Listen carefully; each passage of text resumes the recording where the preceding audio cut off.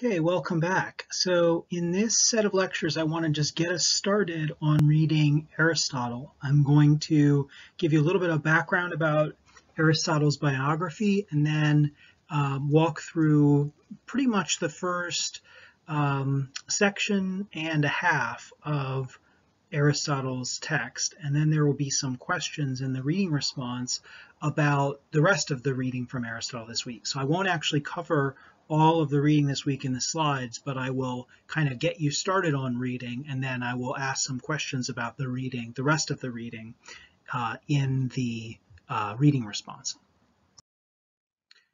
Okay, Aristotle was born in ancient Greece, and he lived about 300 to 400 years before the birth of Jesus. He studied with Plato, another famous philosopher, and Plato himself studied with Socrates. So we won't read those philosophers here, but in case you know a little bit about that history, the lineage goes Socrates, and then Socrates' student was Plato, and then Plato's student was Aristotle. So he's in this very famous lineage of philosophers. And Aristotle had a school where he taught classes, and he also conducted a lot of research. So he actually had people collect specimens, biological specimens for him from around the Mediterranean world where he lived. Greece is, of course, on the Mediterranean Sea. I'll show you a map of ancient Greece in just a moment. And Aristotle had people collect biological specimens and bring them to him as part of his biological researches, and he wrote many books on biology. He also wrote on physics. He had a theory of physics and a theory of the motions of the what we now know are the planets. And he had theories of lots of things, of psychology and of politics. He had people collect constitutions for him from different governments at the time around the Mediterranean world. So he compared and contrasted these different styles of government and the sets of rules that different governments went by when he wrote his when he wrote his analysis of political theory. So he had a very surprisingly kind of modern way of approaching research that involved actually gathering data and processing that data in some way in his own writing. His processing is much more analytic than it is quantitative. He's not crunching numbers or anything like that, but he is comparing and contrasting, talking about the different ways that things can be, and classifying things. And for this reason, he's often thought to be one of the most important scientific minds or scientific contributors to the project of science in the history of the world as we know it, because he compiled all this information and he did all these analyses, and he subsequently had a very large influence on world civilization, initially through the Western tradition, but also, and including there, the Islamic tradition, because as you may know, a lot of ancient Greek philosophy and science and mathematics was preserved in the library at Alexandria in Egypt, in present-day Egypt.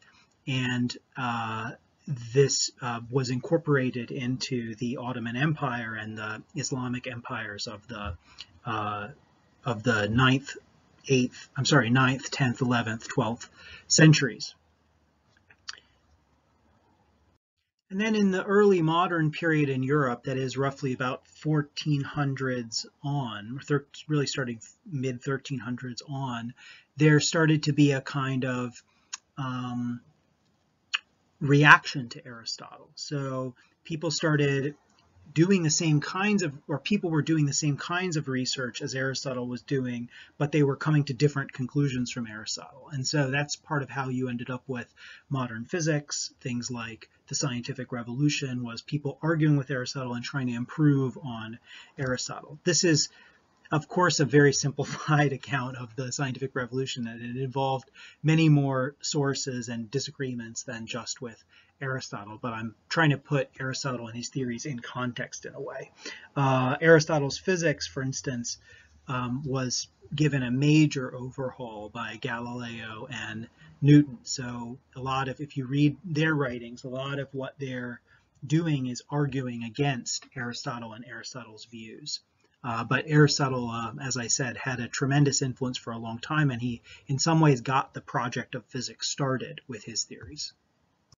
Just to give a little bit more historical context here, here's a map of ancient Greece in this funny kind of 8-bit style, because it supports an online video game, actually. But you can see in green, the sections in green in the middle, Macedonia, Athens, and Sparta, that's ancient Greece. And so Aristotle actually was from Macedonia. That was the part of Greece that he lived in. And Alexander the Great, who was a conqueror who ended up conquering much of the Mediterranean world, a lot of the places on this map, actually was Aristotle's student. So it's an interesting kind of connection point between Aristotle as a teacher and some of the military and political history of the time. If you look at this purple, just again to kind of put this in context, the blue section in the middle is of course the Mediterranean Sea, and north of the Mediterranean Sea is contemporary Europe. So what is listed as Gaul here in the upper left-hand corner is present-day France. The kind of purplish colored pieces there that make up the boot, Roma and Neapoli, that is present-day Italy. And then south of the Mediterranean Sea is North Africa.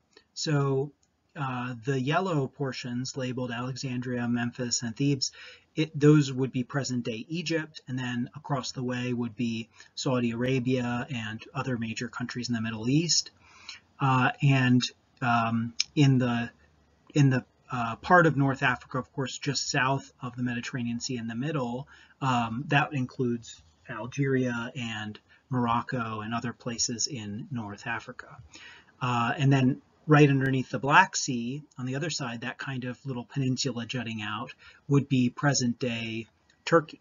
So you can see it's interesting, these different very important world empires and different countries today with very different historical traditions and national traditions are all connected by the Mediterranean Sea. And there was a lot of communication between people in these different cultures at this time, so that Aristotle was aware of theories from Egypt, for instance, and Aristotle's theories became known to people throughout the Mediterranean world as well in the centuries that followed. Well, these slides served, I hope, as a brief introduction to Aristotle, the person, and his historical context. And in the next set, we will get into the book that we're reading from him, the Nicomachean Ethics.